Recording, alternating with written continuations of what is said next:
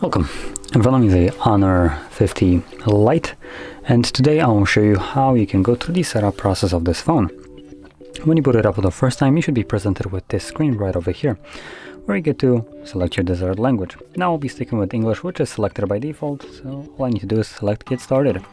And this brings me up to selecting my region. This only defines your time zone, so if you don't really care about it, you can keep it at whatever it selects by default. Don't have terms of use, so if you're interested in reading up on what you have to agree to, you can tap on details right here, and this will bring up the comprehensive legal document right here that you can read through. Just a nice bedtime story that you can read here, and from there you need to select that I have carefully read and agreed to the above terms, and from there we can go to the next page, which brings us to the insert SIM card. This step is completely optional and you don't have to actually do it, so I'll skip it. And from there it takes us to the Wi-Fi connection page, so in here you can connect to your Wi-Fi, assuming you have one that you can connect to. If you don't, again, you can skip that as well. Now by skipping Wi-Fi and inserting a card, you basically are not connected to any kind of network. So because of this, date and time won't be set automatically, meaning that it most likely will be incorrect. And additionally, you won't have things like Google login page visible throughout the setup process, because I do believe there is Google on here. And yep, there we go. So we have Google services, so obviously we have Google login page. Or, well, not me, because I skipped Wi-Fi connection. Anyway, Google services, location scanning, sending user and diagnostic data. Quickly going into all three of them. Location uses GPS tracking. Scanning allows the device to look for Wi-Fi and Bluetooth signals, and then send user and diagnostic data allows Google to spy on you. From there we can go to the next page, which is couldn't connect. Try again using another network if you can have skip for now. I'm not even sure what it's trying to connect to. And this brings us to data and privacy. Very funny words coming from Huawei. Honor, because it's a different company now apparently. So let's just select next. Then we have device protection, which allows us to set up a fingerprint, face recognition, or some screen lock. Now if you're planning to use either one or both of the first two above one, so fingerprint and face recognition or face recognition, you will always be required to set up some kind of password, and password means PIN, pattern, or password. And that is so if something happens to your finger, maybe the sensor, or your face, or the camera, you still have some kind of way to access your device in a different way.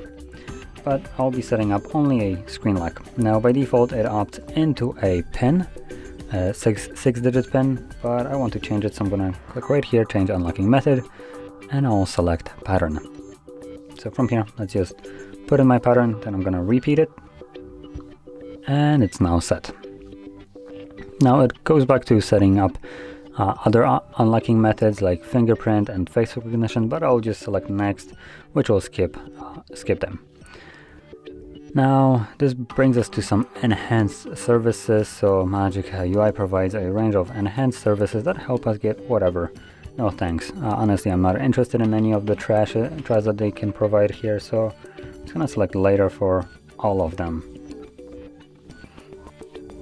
Now obviously you can read exactly what they want, and if you find something that you might be interested in, you can set it up. I'm not really, so I'm just gonna, like you've seen, I just skipped through all of them.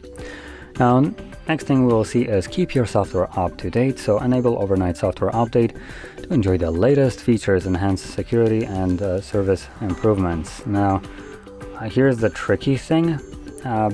You can see there is the button enable and continue, and this has got to be the scummiest way of trying to get to this, because normally you have agree or disagree to such a feature, right? But the freaking disagree button is right here, named update overnight, and a blue text. So you have to click that in order to not agree to this. Oh, and obviously then it gives us this thing. So don't want overnight update, overnight software update, blah blah blah, security patches and improvements, and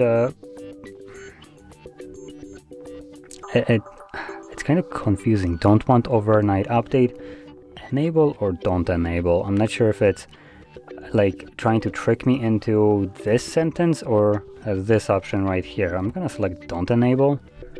I honestly have no idea if that is what I'm supposed to select to not agree to it, so yeah.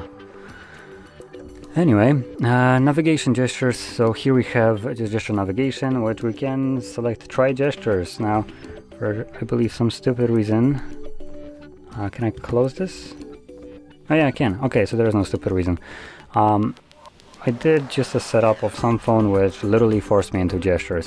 This one was not it, so there we go. Once you select if you want to use gestures or not and close the guide, if you decided to go with them, it will present you with the home screen with the setup completely finished. So if you found this very helpful, don't forget to hit like, subscribe, and thanks for watching.